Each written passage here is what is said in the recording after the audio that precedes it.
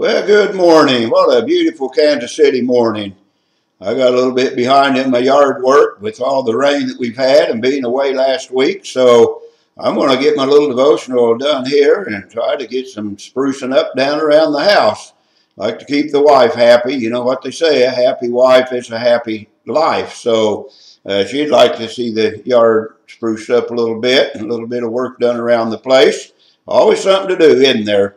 But it's always important to spend a little time with the Lord and with His Word. And I came to my study and I opened my Bible to Psalm number 44. And the very first verse says, "We have heard with our ears, O God.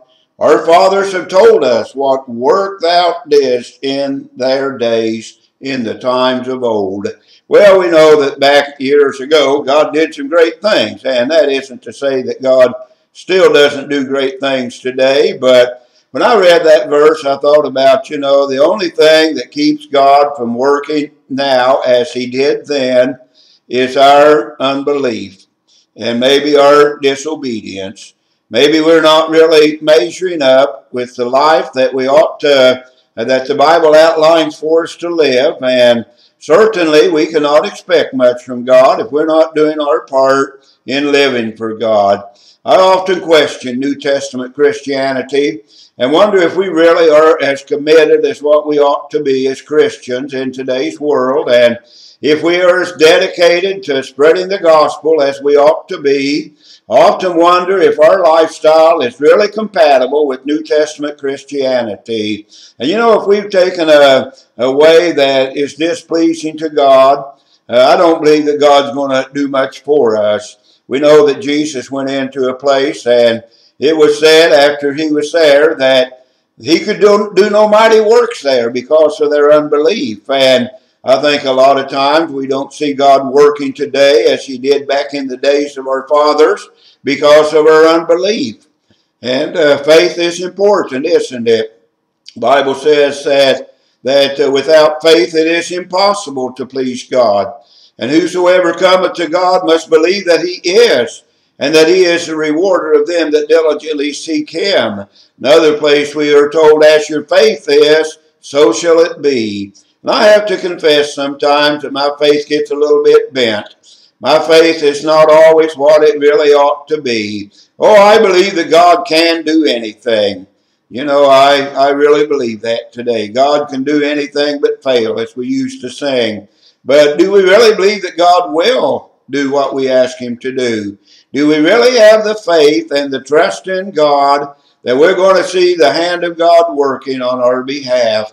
Now, I know that a lot of times we pray and we receive not because we ask amiss, that we might consume it upon our own lust, as the Apostle James put it. And if we ask selfishly, we know that God's not going to do anything for us. But if we ask from a pure heart, we ask from a pure motive, and really believe, I think that we can see God working in our day as He did in the days of old. I grew up with a preacher daddy, and he preached a lot of times about things that he had seen in the past in his life. Back in the early days of his ministry, what great things God did. And throughout his life, he was able to testify of miracles that had happened and things that took place that had to be the power of God at work. And I think about today, God still wants to show Himself strong. Fact is, the Bible says God is looking for a people through whom He can show Himself strong. So let's live right so God can work through us. And let's have faith so that God can use our faith to do what He did perhaps in the days of old. We've heard with our ears what our fathers told us about all that you did in days gone by. God still wants to work in our day today. Heavenly Father, help us to live right, that we might have faith. It's impossible, Lord, to really believe if we're not on believing grounds. And so we pray that you'll help us, Lord, that our life will measure up to the holy standard of God's Word, and that we'll be able to muster the faith that we need to see God doing great things in our day today.